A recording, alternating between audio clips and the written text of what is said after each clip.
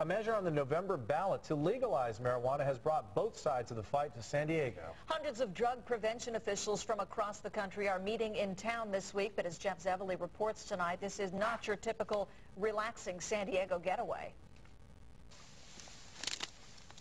In California last year, the Campaign Against Marijuana Planting, called CAMP, eradicated 18 million marijuana plants. A lot of these places are booby-trapped. John Redmond, a CAMP policymaker, believes a movement to tax marijuana in California is severely misguided.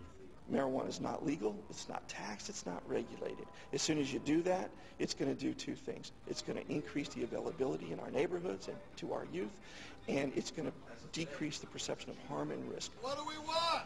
Legalization. When do we want it?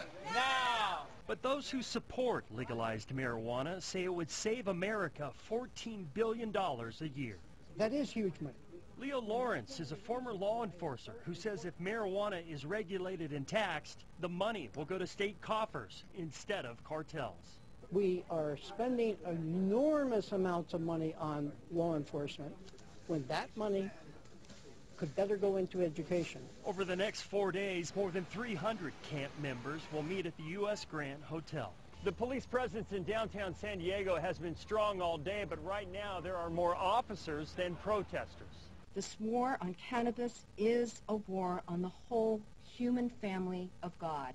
Episcopal priest Mary Moreno Richardson believes legalizing marijuana will help prevent children from smoking it.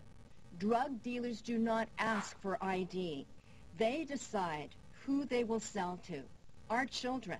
As for the argument marijuana will help a cash-strapped California, pot opponents want you to consider the damage from cigarettes alone.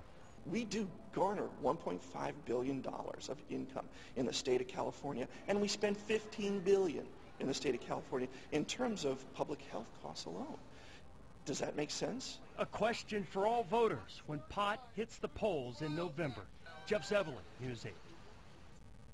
Created in 1983, CAMP is one of the largest law enforcement task forces in the United States. Our camera was not allowed inside the conference because many of the officers attending the event are undercover.